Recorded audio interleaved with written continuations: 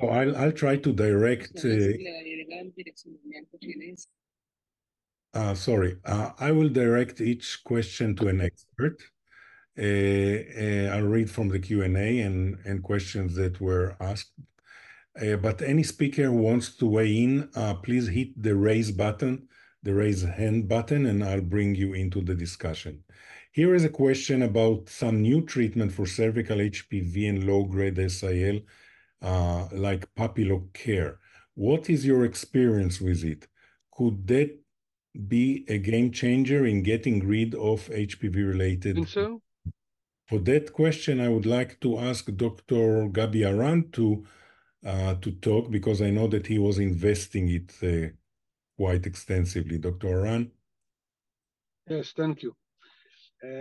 Well, I can say about the Papillocare that, first of all, we need to know that this treatment is a treatment that can, well, firstly enhance the ability of the immune system to react to the HPV. And it goes by three ways of enhancing it. First of all, it enhances the reepithelialization of the cervix and the vagina.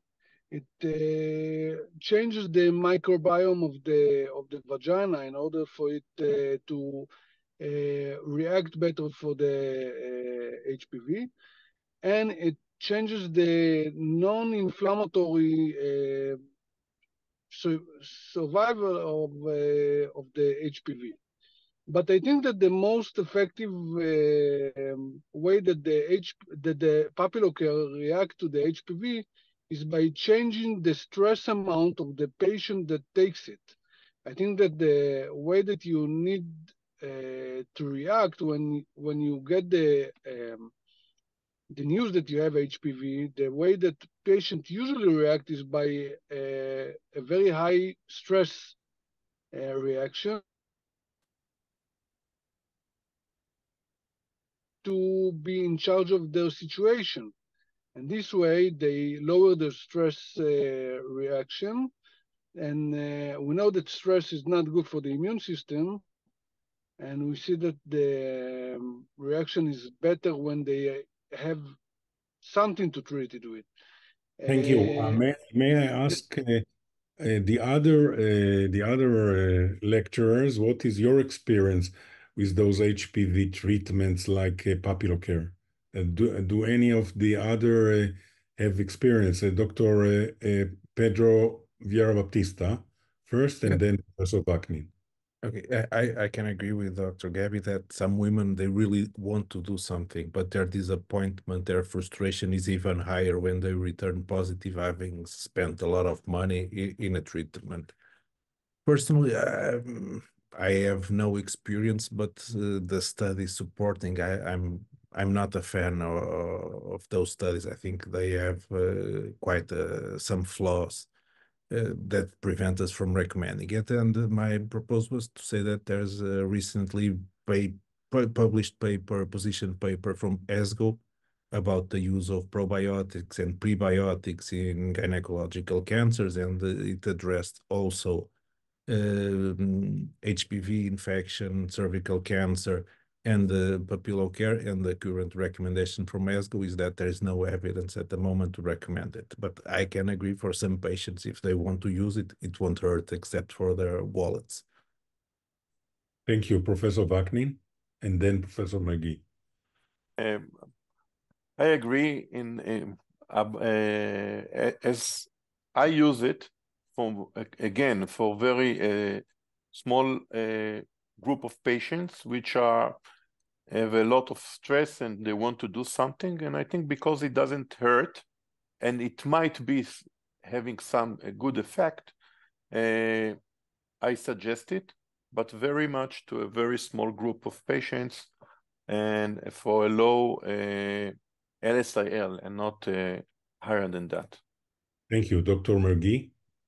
Yes, we had this discussion during the last IFCPC meeting in Colombia, and most of the speakers think that for the moment there is no evidence that there is no medical treatment efficient against HPV infection. for the moment, there is no efficient treatment. And we know that if you have an HPV infection, you have a different microbiome, vaginal microbiome than the other woman. And we know also that we have a preterm possibility, even if we are not treated by LETs or a laser or anything, because you have an HPV infection, so microbiome is different, and then you have a special risk of having a premature labor. Then we know that the microbiome of the vagina is quite different in HPV positive patient. And if you modify this microbiome, you could improve the immunity, but we doesn't know how long it remains. And we have seen some papers showing that if you stop the treatments, you stop the microbiome modifications, then the microbiome return to this initial issue. And then I'm not sure that those treatments are long-term efficient in HPV infection or low-grade disease. And I share the same idea that Dr. Vieira Batista Pedro. Pedro, thank you. Well, thank you very much. Well, there were a couple of papers or studies showing some evidence that popular care can make the change. So I look forward to see more studies. Hopefully, they will convince those who are not convinced yet. Professor Vaknin, you wanted to add? I only wanted to add that there is issues that we have also to consider in patients which has a bit of chronic infection, which is like stopping smoking, which is, I think, even more important than other things. And cheaper. Yes. Yes. Okay, Dr. Tati. Yes, I agree that stop smoking is the first issue that you must say to the patient and to popular care. I read the Paloma study, which is the huge paper from the popular care, and the index of cure is no more than 60%. This is what you can expect in some patients, not in immunosuppressed patients, you know. But I think there would be another studies about popular care. Sometimes there is a lot of conflict of interest. We need a longer study, a longer period. Yes. Right, yes. right. I know that in Greece they talk a lot about lifestyle. So, Dr. Bilirakis, what is your position? Well, I think that there are women having plain HPV infection, even without any lesion at all. And they're asking for something. So we have used popular care. So if it is a habitual regression, or if it is something for real, I can't say anything because there are no enough data. But the question is, do we have something to lose if we provide popular care? Money. Well, okay. Okay, Dr. Carlos. I agree with Dr. Vieira, with Pedro, that we not enough support, and we have now a lot of products like Popular Care, who promotes HPV regression or inclusive lesion.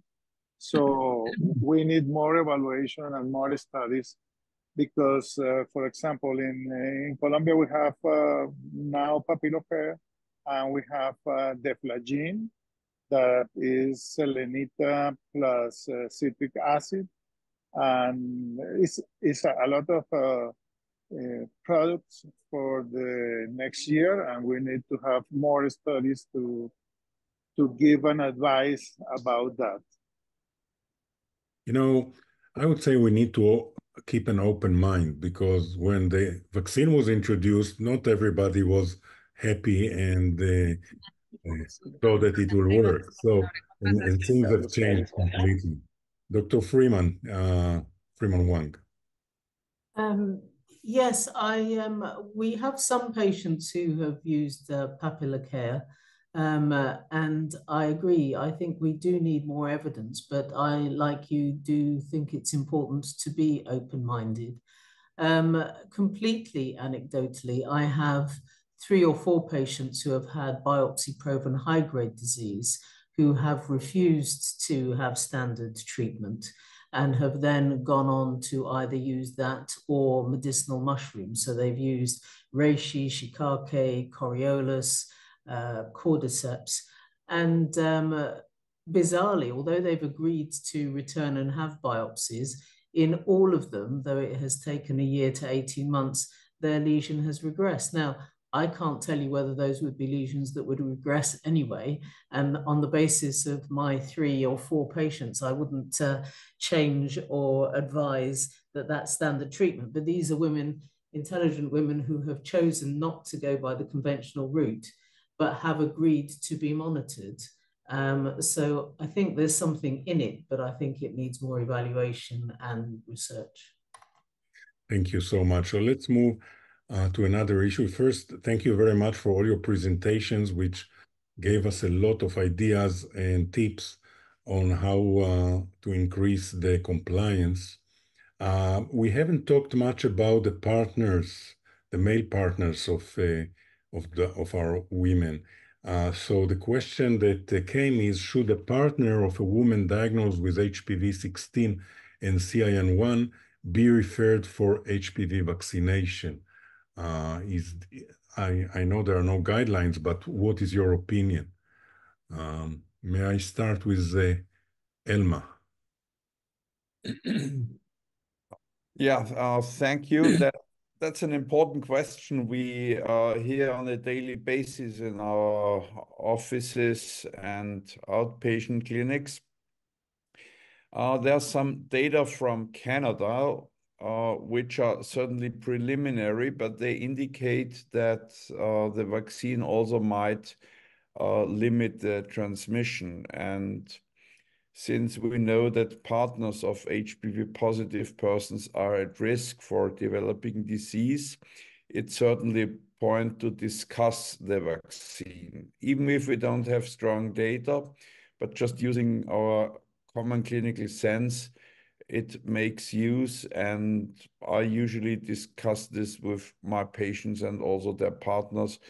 And a substantial proportion also takes the vaccine then. And I think we can give a recommendation even without strong data at the moment. Thank you. Do any of, Dr. Mergi.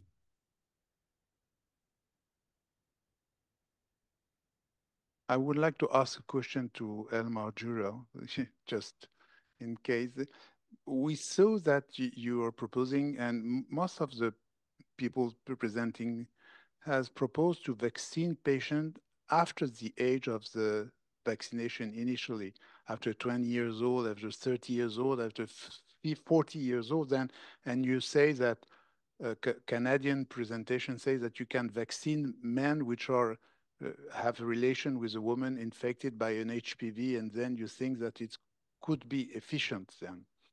But I see in the Lay study published in the New England and in some UK studies that more you are vaccinating younger, more efficient you are in terms of invasive cervical cancer.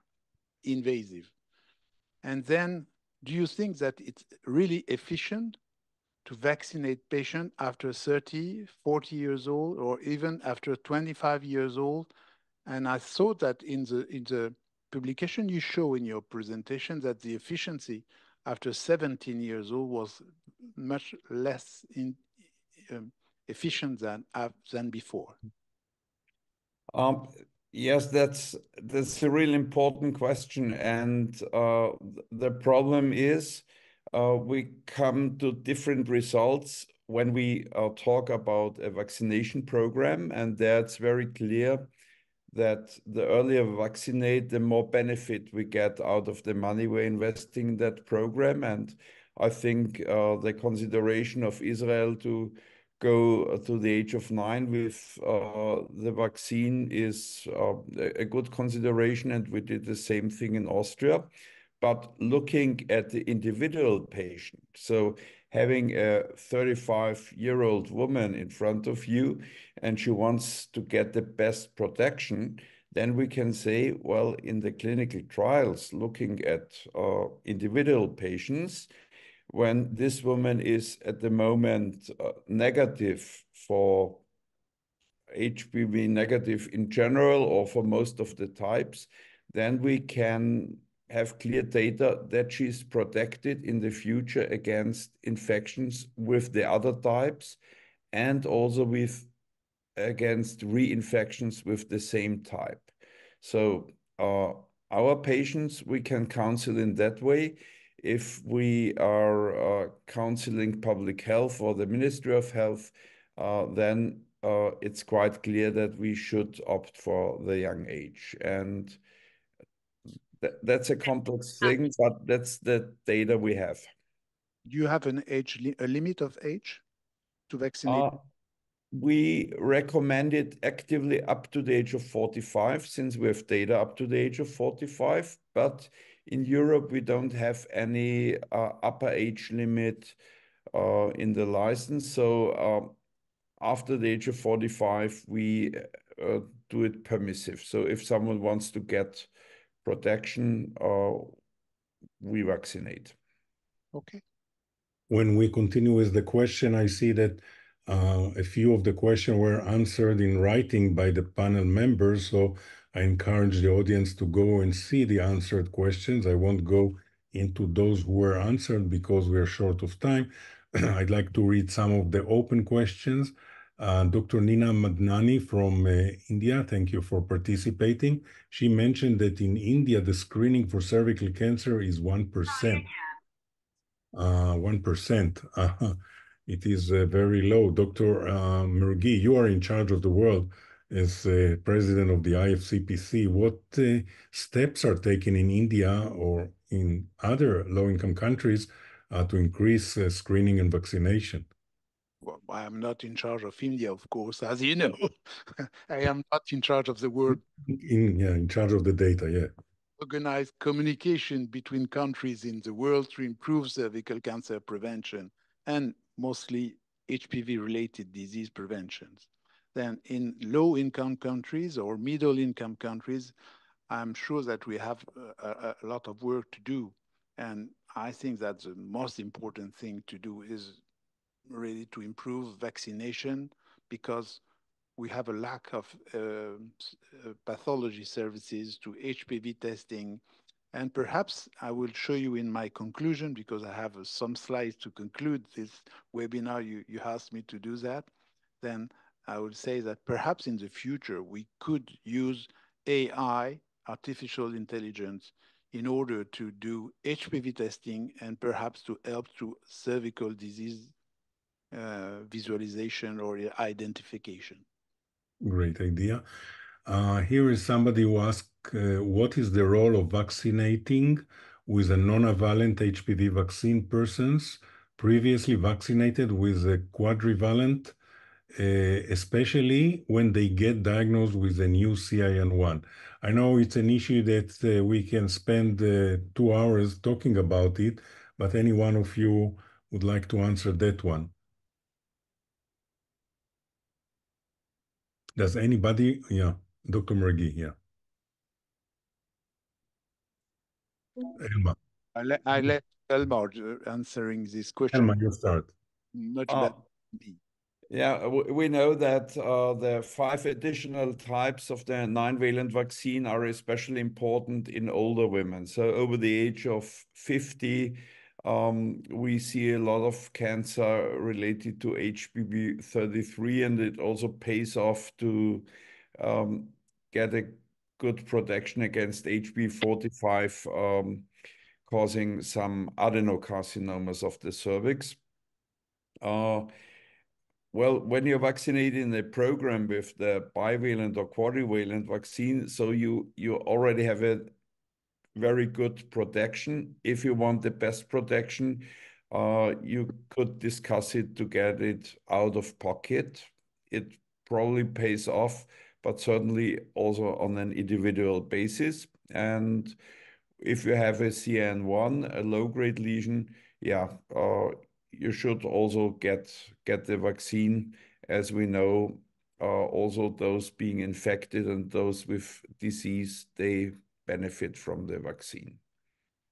Let me remind you that in Sweden, the program is giving everybody at the time of the first screening to give the nonavalent vaccine, never mind if she has already received the quadrivalent vaccines because of the 20% additional protection.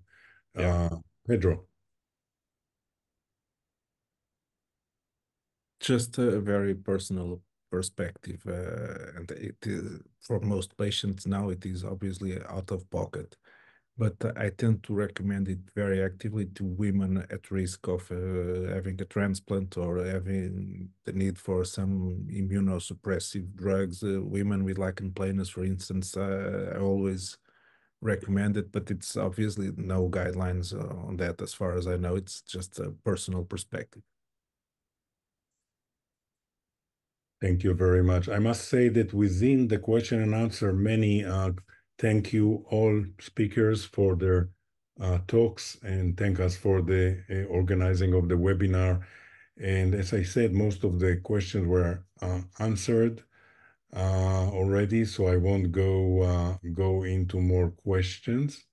I see a question by Dr. Durand. Thank you for participating. In Israel, in HPV faster scheme, is vaccination funded to age of 45 or just to 26?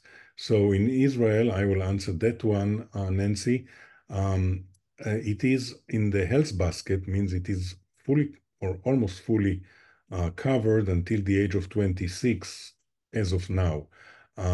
Between ages 26 to 45, it is funded partially. So at a reasonable payment, they can receive it up to age of 45. Thank you for your question. What else? I think we covered the other questions. So, okay, let me see if there's another one. Okay, here is a question. Where are we in terms of HPV screening in the male population? You know, screening in the male population is much more difficult. Do any of you send your patients for screening or high-risk groups for screening? And what kind of HPV screening? Mario, do you have experience? Well, there are no validated tests for screening for male. And so the finding of particular HPV doesn't mean a risk of intraepithelial penile or anal epithelial neoplasia. So more than 20 years ago, we started to screen male partners, and more than 50% were different from women. And so we increase the risk of divorce, separating couple. And so we stopped to screen men after CIN diagnosis. Of course, we have to send male partners if there are HPV 6 and 11 lesion, so condylomatous lesion, to a dermatologist to avoid the recurrence, treating the male HPV-related lesion, but not HPV DNA screening. Elma. The problem with HPV testing in men is we have no algorithm how to deal with the result, and we know from Anna Giuliano that men are positive up to 50% at any age. So the likelihood to find a positive test is very high, and we can only say inshallah and nothing else. So that's very unsatisfactory, and for that reason, we strongly discourage to test men. Dr. Mergui? Yes, I agree with this conclusion because the burden of HPV-related cancer in men is 10% of the burden of cancer in women. So the main problem for men is oropharyngeal cancer, and there is at the moment no meaning of detection, prevention, or treatment. Of course, we have when the cancer is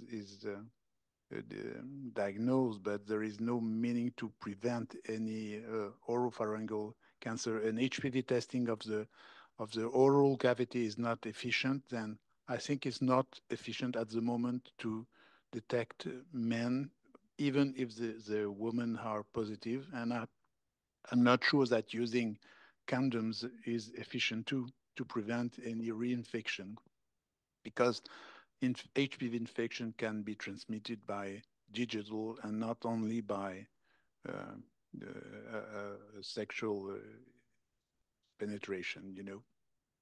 I would say that we need guidelines in this area, even though we don't have evidence-based yet, but experts can, express their opinion, and some guidelines are needed, because I get many questions and everybody is acting in a different way. Elma, you want to add anything?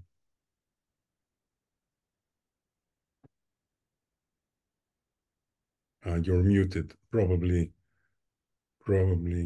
Sorry, no, I agree with that. Yeah, and so we don't recommend condoms, and there are some data which show a mild effect, but it's more stigmatization, and so we want to keep it relaxed. So we recommend vaccination in that scenario, but not condoms.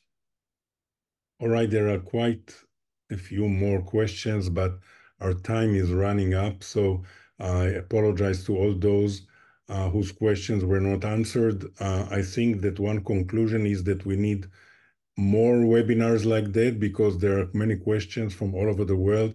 We had participants from many countries, people from Ghana, from Azerbaijan, from India, all expressed their thanks for our webinar.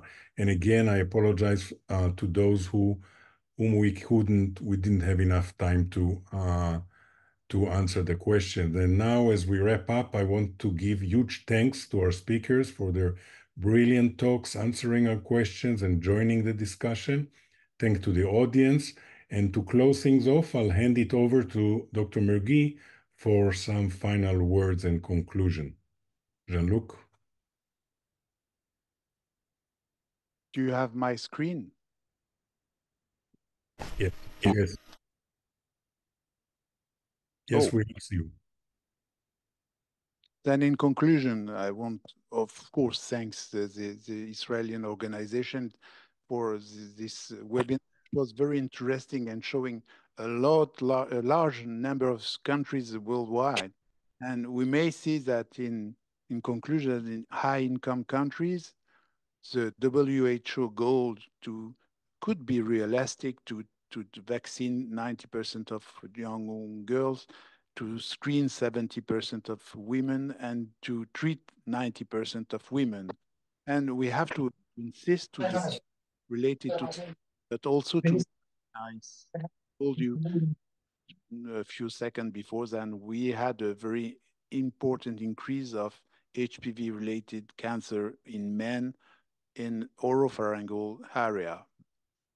And to increase the vaccination, we have to be very efficient. We know that this vaccine is very efficient for HPV incidence. It's efficient to prevent any vaginal and vulvar HPV disease and cancer and pre-cancer in those patients. And the treatment of those cancer is very, it could be a disaster for women.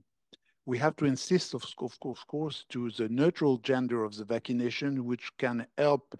And in my country, for example, in France, we have a very high problem to vaccine people. And I think that the neutral gender of vaccination could help countries to increase the number of patients vaccinated. And perhaps in the future, we may have some evidence, scientific evidence, that one dose is sufficient, and perhaps if one dose is sufficient, perhaps we could increase the vaccination in girls and boys.